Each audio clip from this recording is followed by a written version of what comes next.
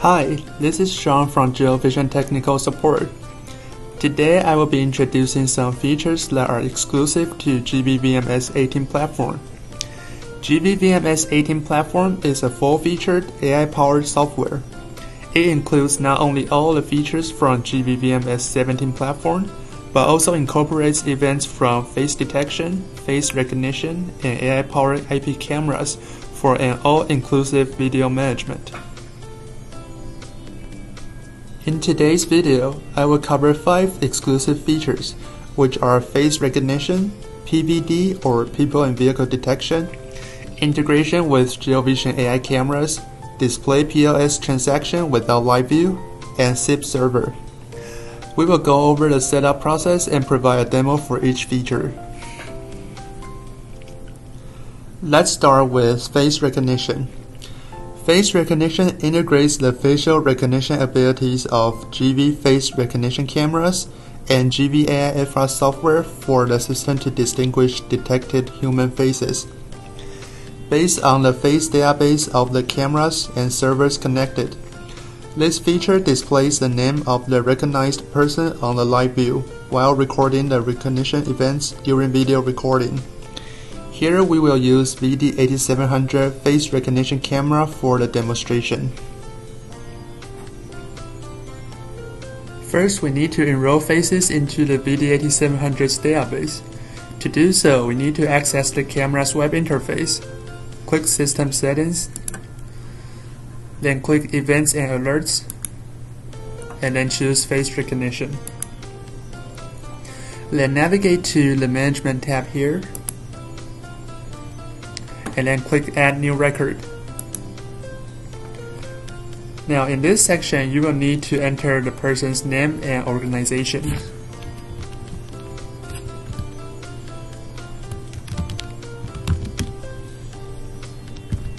And you can also assign the person to a group here.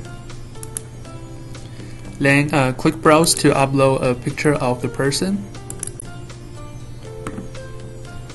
And then click Save.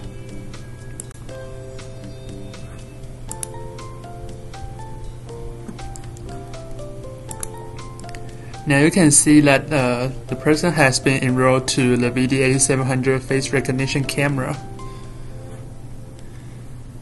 Next, we will move to the VMS software. On VMS, you will need to enroll the faces from the camera. On the main screen, click Toolbar, Configure, and then choose Face Manager. Here you will see all the AI FR software and GV-Vision FR cameras connected to the VMS. You can sync data between multiple hosts in Face Manager by using the sync feature. Since we only have one VD8700 connected, we will just enroll the faces from this camera. Select the camera, then click Face Enrollment here. Now all the faces enrolled on the camera will show up. Click the green check button to enroll all the faces.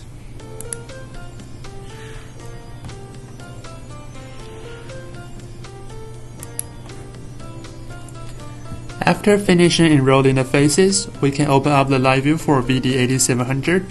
And as you can see, when a face appears in the live view, the name of the person will be displayed above the face.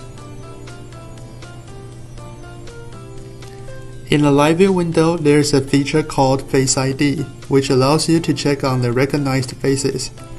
To access Face ID, click Toolbar, Tools, and then select Face ID. The faces will pop up live in the top of the window when being recognized. You can access the playback for the face recognition event by double-clicking on the event.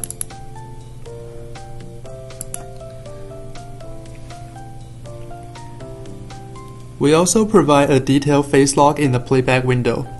To access the detailed face log, click Toolbar, Tools, and then select Face Recognition. Now you can see that it is very similar to the Face ID in the live view window. However, in this section, you will see detailed information for each event. And you can filter the results by clicking the search button in the upper right corner here. you can set up different criteria to search for the face recognition events, such as time, name, gender, and so on. And just like Face ID, you can double click the event to access the playback.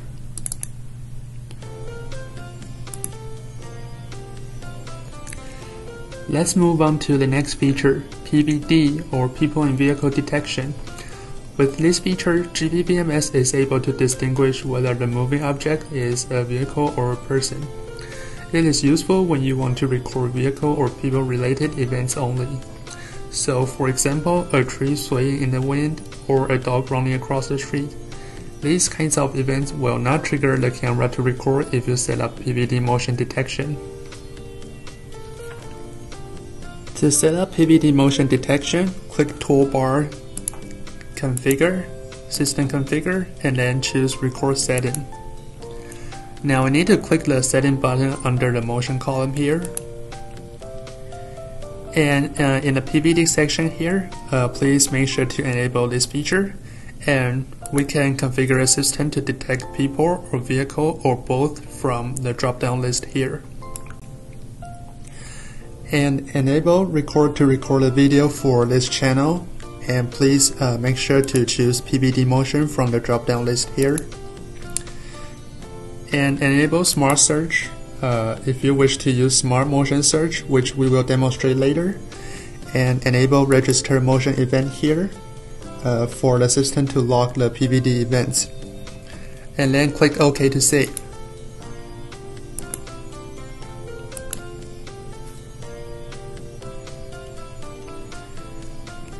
After setting up PVD motion detection, you can access the AI event table to check on the logs for all the AI events. Click Toolbar, Tools, System Log, and select AI event table. The AI events will pop up live on the top. You can see that AI event table provides some detailed information for the events, such as detected objects. It can be either a person or a vehicle, and it also shows you the event type. For example, we have people in vehicle motion here, and the object is a vehicle. And just like Face ID, you can double click on the event to access the playback.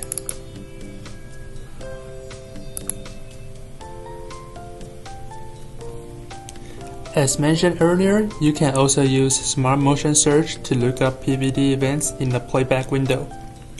Smart Motion Search allows you to define the region of interest on the recorded videos to search for PVD events.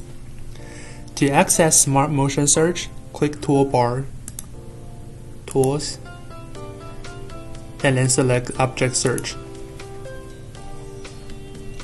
Now in the drop-down list, we need to choose Smart Motion Search, and then click the Setting button. In this section, you can draw your region of interest to search for the PVD events, and then click OK. You can also define the time frame for a search here, and then click the Search button.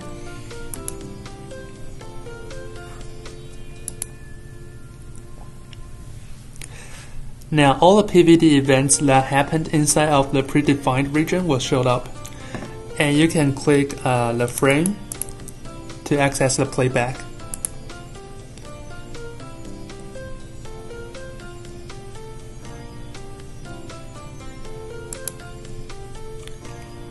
Let's move on to the next feature, which is integration with GeoVision AI cameras.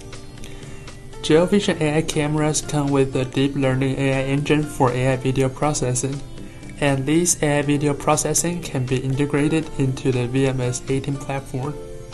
The AI video processing can be displayed on both the live view and the playback. To enable this feature, we need to set up AI video processing on the camera's web interface first. Access the camera, navigate to the Intelligence section. Here you can see there are several AI video analytics, and we will provide a demo for each feature. Let's start with the first one, which is Crossline. Crossline detection generates an alarm when an object moves past the detection threshold in the direction you've defined. It can be used to monitor vehicles and people entering or exiting the gate. To set up crossline detection, first we need to click the setting button for crossline detection. Next, tick the checkbox to enable the feature. And then we need to click the Add button to add a new detection rule. You will see a detection line appear in the preview window, and you can tilt the line and drag the line around to your preferred position.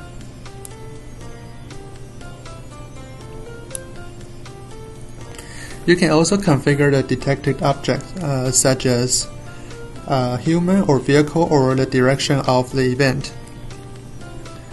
And then click Save. After all the settings have been set up on the camera, now we need to move back to the VMS software. In the Live View window, click Tools, Configure, and then choose Video Process. Then we need to choose IPCVA from the drop-down list. IPCVA stands for IP Camera Video Analytics. Tick the checkbox for the camera, and then click Setting. Here you will see all the video analytic features from the camera. Tick the checkbox for Crossline. You can click the arrow button here to access advanced settings such as I/O output, email notification, and so on. In the button, tick the checkbox for record to record a video for AI event. And if you wish the detected object to be marked with a red rectangle, please enable a live draw rectangle here. And then click OK to save. And click OK again to save. Now let's see what it looks like in the live view window. As you can see, every time a person or a vehicle crosses the line, the object will be marked with a red rectangle. And you can also configure the system to trigger alarm or send email notifications every time an object crosses the line.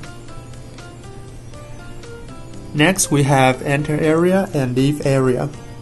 With Enter Area or Leave Area, an alarm is generated when a person or a vehicle enters or leaves the boundaries of the detection area. These two features can be used in different scenarios. For example, you can use Enter Area to monitor a preserved parking space to avoid other vehicles occupying the space. You can use Leave Area to monitor the vehicles in predefined area to prevent them from being stolen. To enable this feature, we need to click the Setting button here, and then tick the checkbox to enable the feature.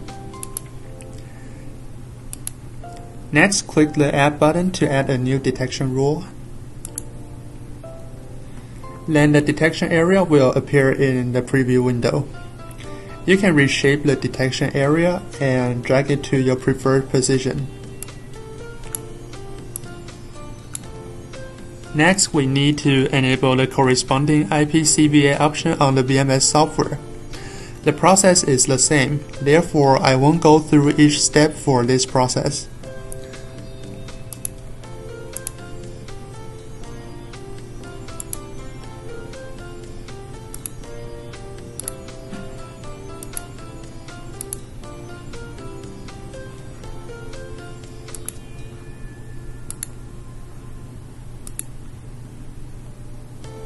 And here is what the live view looks like. You can see that every time an object enters the area, it will be marked with a red rectangle. And as I mentioned earlier, you can configure the system to trigger alarms or send email alerts when an AI event occurs. The setup process for Leave Area is completely identical to Enter Area. The only difference is that Enter Area detects objects entering the predefined area, whereas Leave Area detects objects leaving the predefined area. Here I will skip the setup process and show you the live view for this feature.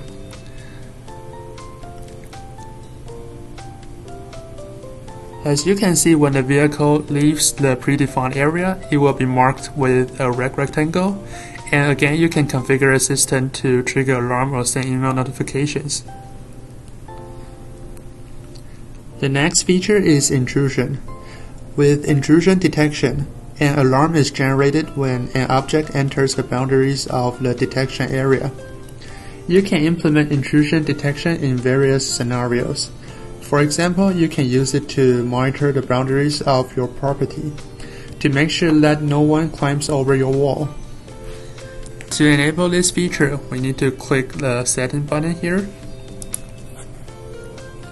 Then we need to click the add button to add a new detection rule. And you will see that a detection area will appear on the live view window here. And again, you can drag the area around to your preferred position and then reshape it.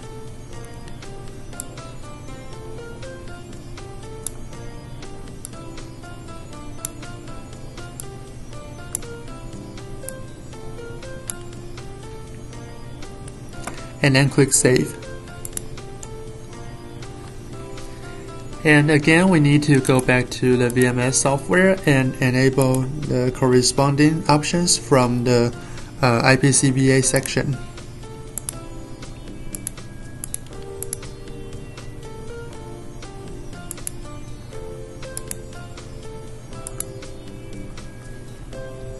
And here is what the live view looks like for intrusion detection. The next feature is face detection. Face detection can be used to prevent shoplifting proactively. It also allows the VMS to blur out the detected faces. To enable face detection, we need to click the setting button here and then enable the feature. And on the right here, you can see some additional settings, and the snapshot area is the detection area. You can configure a system to detect full screen or just a specific area.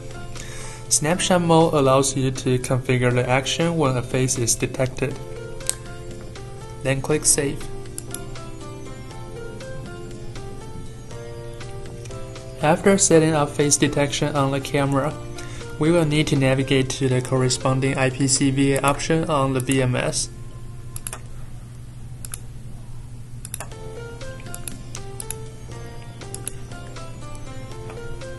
Now I will demonstrate the face blur feature from the VMS. So we need to click the arrow button here and then tick the checkbox to enable the blur feature. Okay, then click OK to save. Now let's see what the live view looks like for the face blur feature. As you can see, the face is blurred out when it enters the live view window. And this feature allows the VMS to be compliant with the privacy law in some certain countries.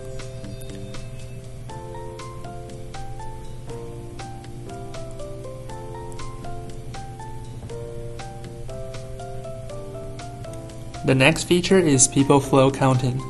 The people flow counting feature can count the number of persons entering and leaving the vicinity, which is useful at an entrance or exit setting.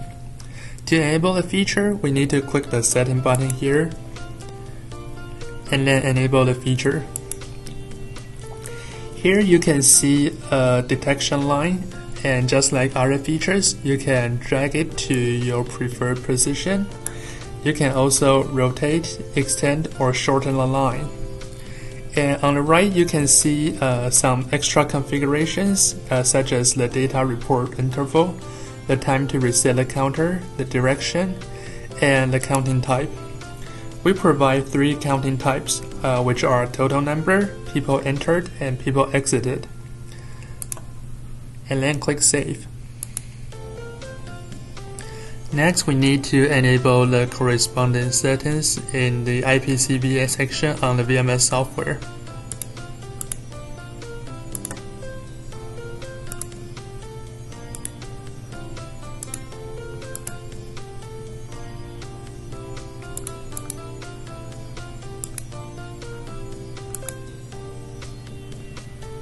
Now let's take a look at the live view.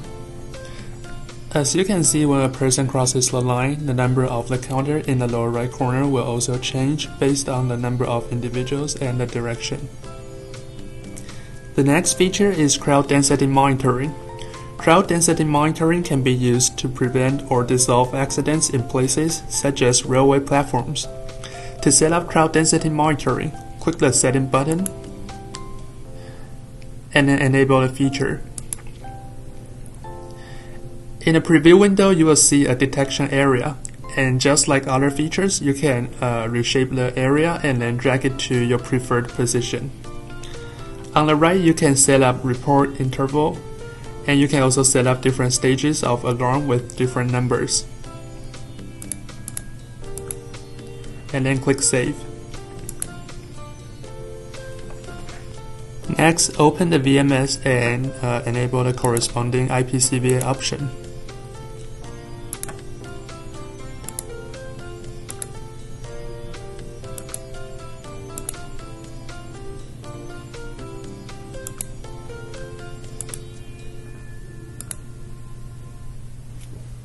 Now let's take a look at the live view.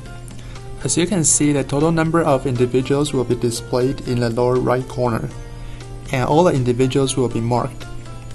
Here you can also configure the system to trigger alarms when the number of individuals exceeds your predefined number.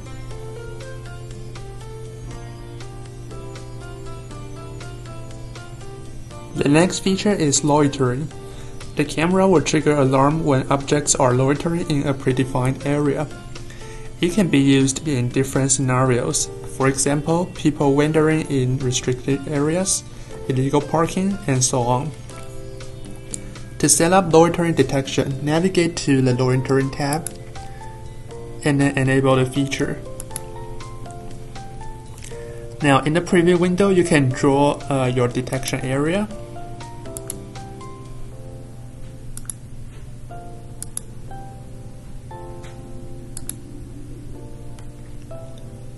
On the right, you can set up minimum loitering time and the detection object.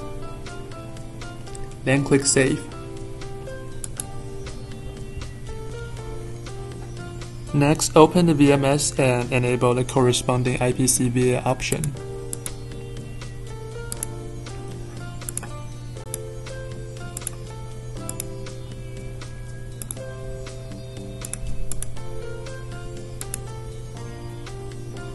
Now let's take a look at the live view for loitering detection. When a vehicle or a person enters the detection area and stays inside the area for more than the predefined time, the object will be marked, and you can configure the system to trigger alarms as well.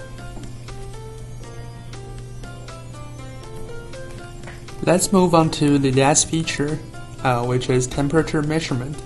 GV-Vision thermal camera provides two temperature-related features, which are fire alarm and temperature measurement. These two features can be used to monitor charging stations for electric vehicles or warehouses that store flammable materials. In this video, we will be using the temperature measurement feature for demonstration. To enable temperature measurement, we need to navigate to the fire detection section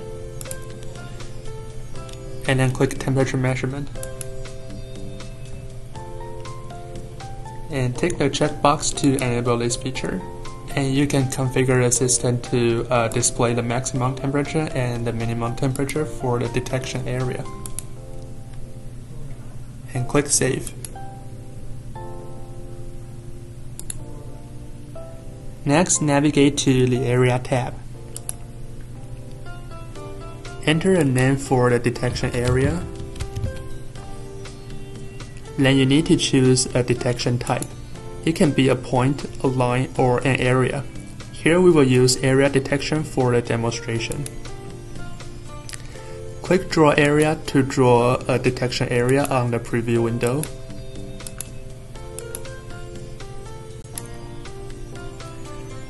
Then click the Setup button to set up alarm.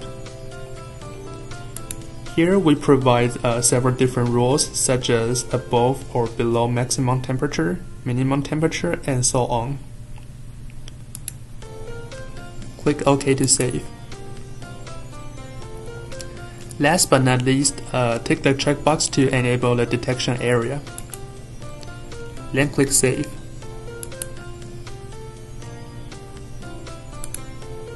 Next, open the VMS software and enable the corresponding IPCVA option.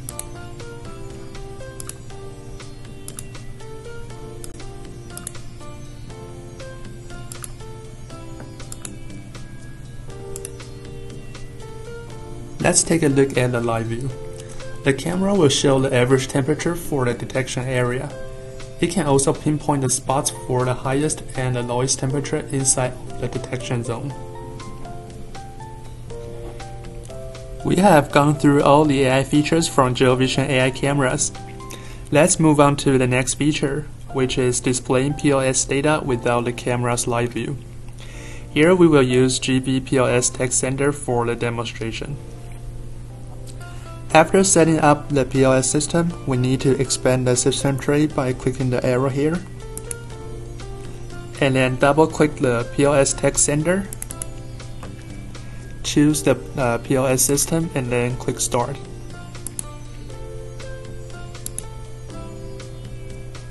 Now back to the VMS software. We need to drag the camera and the POS data into the live view window.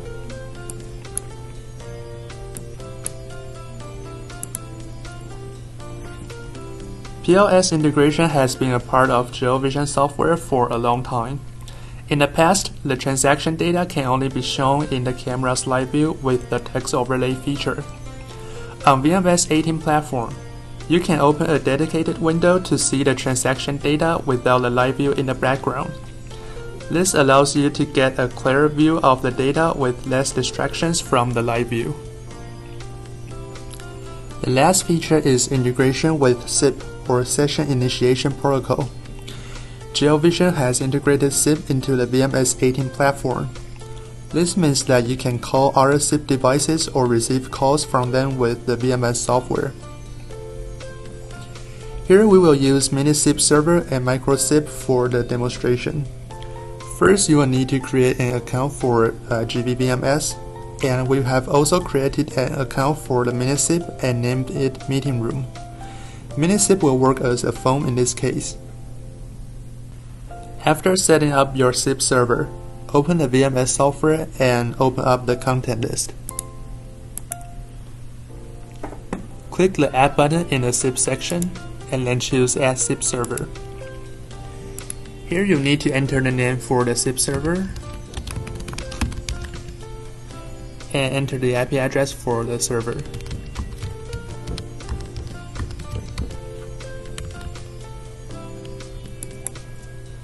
Down here, you need to enter the ID and the password created for the VMS on your SIP server. And then click OK to save. Next, click the Add button again and then choose Add SIP Client. Enter the name and ID for the SIP device, and here we will use the Meeting Room account we created on the mini SIP server.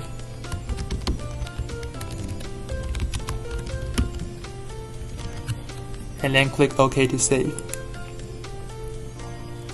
Now you can right-click the client and make a call. Let's switch to the Meeting Room PC.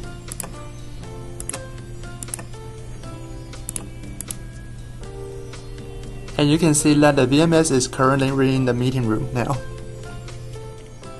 And that's it for today's video. If you need more information, please make sure to check out our website or contact us by using the contact info on the screen.